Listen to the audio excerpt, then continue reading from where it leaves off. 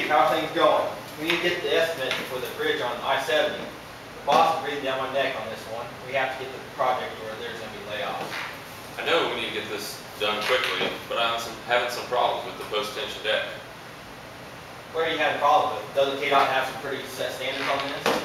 Well, KDOT does have standards. However, do you remember the concrete blowout they had on the bridge down south last year? Yeah, I do. Well, they had poor consolidation of the concrete, and when they applied the post-tension force, it just blew out in the ends.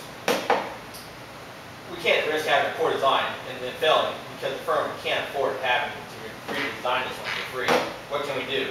Well, we can either design it with less steel so the concrete will flow better, through all the steel and consolidate, lessen the chance of a blowout, or we design the deck to be poured in two lifts. The first would be an SCC that would flow around the reinforcing steel and consolidate around it, and the second would be a stiffer mix which would provide strength for the top and the crown.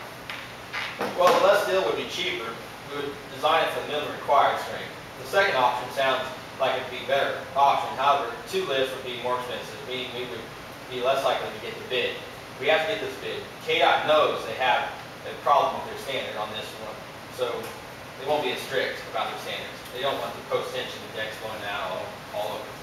Well, I would prefer design for the second option with the two lifts.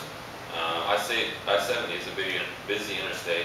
After the collapse of the Minneapolis Bridge, our profession can't afford another catastrophic collapse. Designing for the minimum is not safe. Then why is it the minimum required?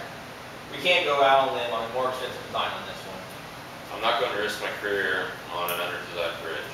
Just design it with less steel or you'll be the first one laid off.